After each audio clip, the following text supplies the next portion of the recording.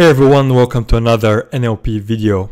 Today we're looking at the paper Pay Attention to MLPs by authors from Google Research. This paper focuses on the transformer architecture, and in particular it investigates the question to what extent the attention mechanism, which is quite an important component of the transformer architecture, so to what extent the attention mechanism is important for the success of this architecture or not. To investigate this, they come up with a new, simpler architecture, which conceptually is related to the transformer architecture. It also consists of a series of stack layers quite similar, but instead of having a self-attention sublayer in this layer or this block, they are replacing it with a simple feed-forward transformation of the representations, so a much simpler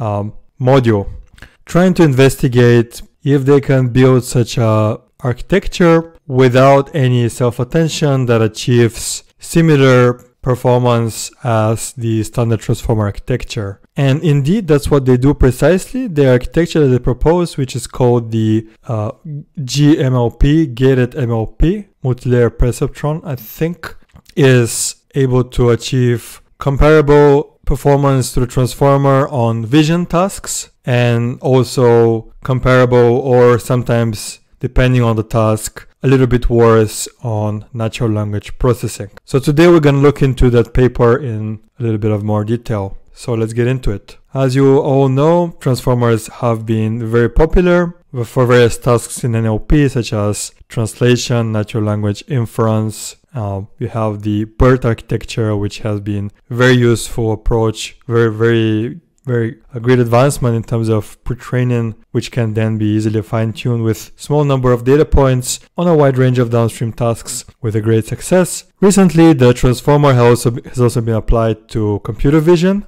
with success, achieving performance comparable to large CovNet architectures sometimes. And yeah, one crucial component of the transformer architecture, of course, is the self-attention or multi-head attention mechanism, which basically consists of performs a comparison. Here I have a picture. You can think of it in simple terms. If we look at one of those charts from the original transformer paper, basically what the attention is doing, given that you have your input sentence, it is in this sprint blah blah blah, making the registration or voting process more difficult, some sort of a political sentence. The self-attention is applying a series of comparisons on the token level or on the subword level. So you are comparing, for example, each word, let's say making, to each other word in the sentence. Up here you have the same sentence, so making to making, making to the, making to registration, and so on and so forth. And by applying this, people have been using this for different interpretations, but it seems that the architecture, the model, is able to learn to do meaningful operations, detecting relations between different words, for example, an entity and a verb, or information that has been shown to be useful to come up with a meaningful result, meaningful output of the model. And so the self-attention is used in all transformer related models, such as standard architecture, BERT, Roberta, and various variants. Huge amount of models rely on self-attention. And the goal of the paper today is to investigate whether you can replace that with a much simpler module. Here you have a standard block from the transformer architecture. You have your input embeddings or inputs, if this is another, like a second, third layer, and so on and so forth. You apply some normalization and you apply a projection, which is again a linear transformation. You have an activation function, and normally you have here your self-attention module, your multi-head self-attention, which applies to each, is basically chops off each word embedding or each subword embedding, and then applies this comparisons basically you transform each kind of segment of your subword embeddings. You take always segments of those embeddings, transform them, and then you apply to this. You do these comparisons. You compute some weights. Basically, it's like a weighted sum over your embeddings. You concatenate all outputs from all heads of this attention. You transform them again, and you have your output. And this is applied multiple times over several layers. You keep on applying this operation. And in the current paper, instead, what they do is they come up with a new block, which they call the gMLP, which is doing something much simpler. You are, first of all, you're gonna, well, basically it's like a single layer transformation. You are basically taking your input here, and the result is the multiplication of two components. One is the input directly, so you have some sort of a skip connection or something like this.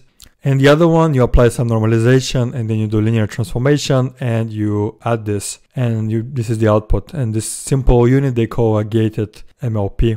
They have tried obviously a few different architectural variants to come up with this one, which at the end of the day, it's working quite good. And this kind of block, you apply multiple times over as many layers as you can afford in terms of memory and training time. And they actually, because this is a much simpler block than the self-attention, they're able to have much larger, much more deeper models in comparison to standard transformer models. So I think the biggest that they do is 32 layers, which in terms of overall number of parameters is the same as a 24 layer BERT model.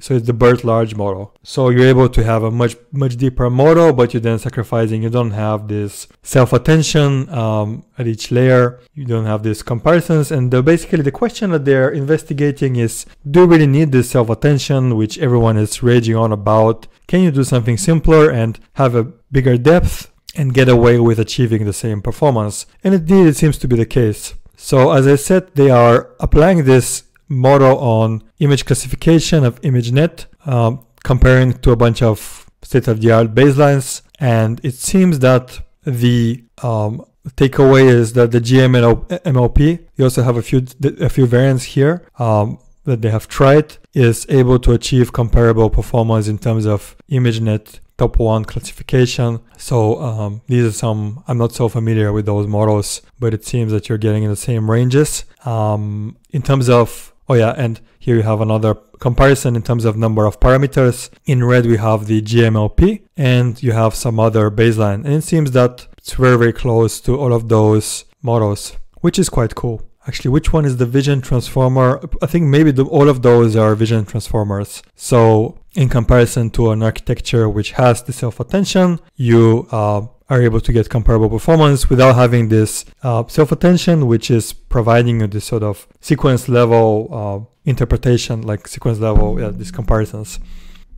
If we look at the results on NLP, they're trying out on a few tasks. One is masked language modeling, and what they're comparing here is the standard BERT model with a transformer architecture. You also have your BERT model with some small changes in the biases. Not so important to go into that part. And then you also have your gMLP models, a few different variants, different type of gatings, and different ways of doing these linear layers. What you find is for the same number of parameters, you have comparable performance, or even better sometimes in terms of language modeling, in terms of perplexity, leading to suggest that the self-attention doesn't seem to be very crucial for language modeling, masked language modeling, and you are able to get deeper layers here with the gMLP.